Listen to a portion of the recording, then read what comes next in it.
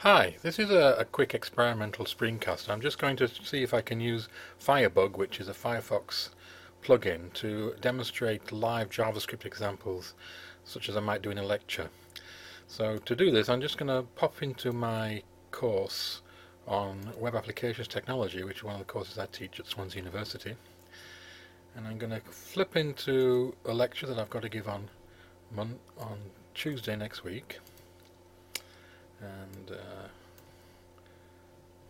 it'll actually be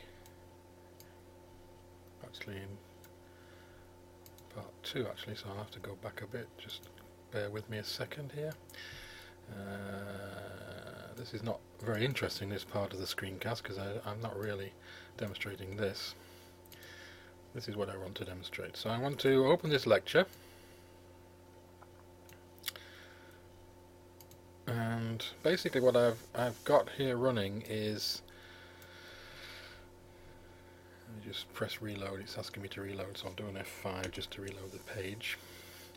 What I've got here is Firebug's console feature, which is something that comes with Firebug is a web application developer's toolbox, and one of the things it has is an interactive JavaScript executable. So if I come down this lecture a little bit to where I find that we've actually got a first JavaScript example, I can copy and paste that from the notes into this window here, and then I can also define another function which is farewell. I can pop that down there, and then I can say OK, describe, and I can run that. And there you can see this function actually runs as if it was in a JavaScript, and I can also say farewell.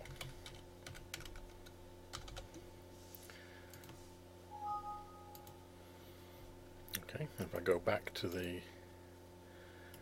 actual presentation and back to where the example actually was, I can actually show you, so show the real live script.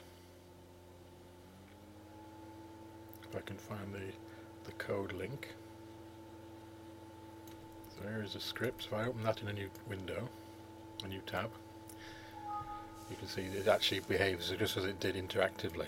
So I think this has got quite a lot of potential for actually doing live JavaScript, demonstrating JavaScript in lectures by actually playing with it on live rather than just showing slides about it. And I think this might be quite interesting for the students as well. So I'm keen to try this on Tuesday, and I'll probably blog about how it went. Okay, that's all I wanted to say. Goodbye.